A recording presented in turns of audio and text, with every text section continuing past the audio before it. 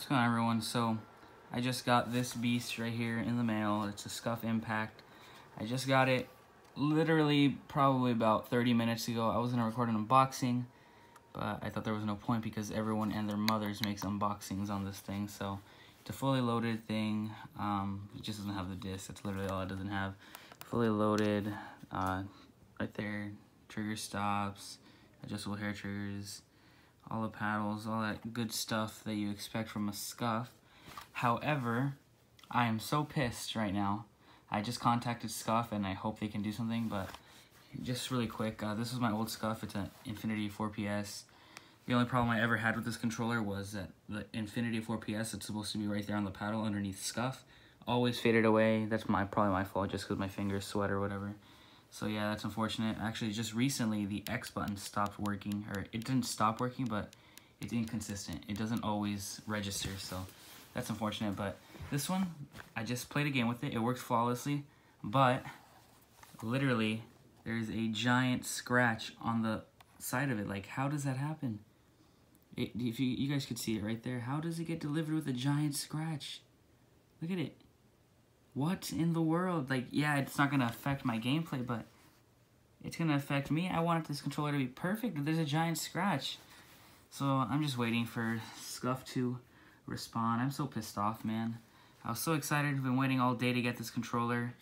Finally get it, and then there's a scratch on it. Like, what?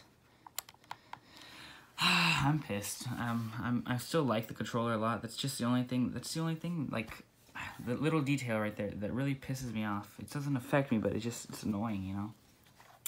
So other than that, like, these are really clicky and good. They're really easy to take off as well. I don't think I can do it with one hand, but I already took them off.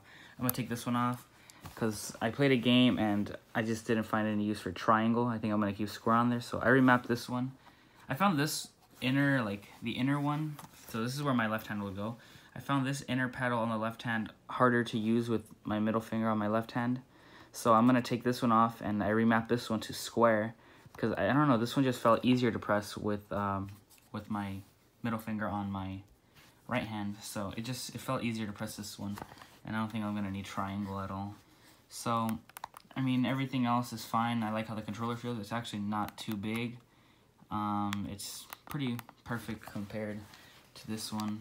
This one, everyone gave this one a bad rep, but it's honestly not bad at all. I could actually put these rings on here because these rings are supposed to be for the Infinity.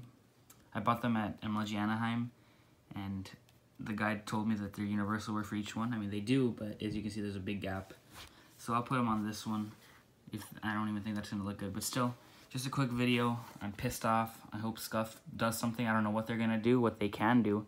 I really don't want to mail it back and wait another fucking couple weeks because, you know, I ordered top-notch shipping for this one, so I got it in literally less than a week. I ordered it last Sunday, and it's now Friday, so it took me 5 days just about to get it. So I don't want to have to send it back, wait for it to get there, then fucking wait for it to come back. So it's really annoying. I know.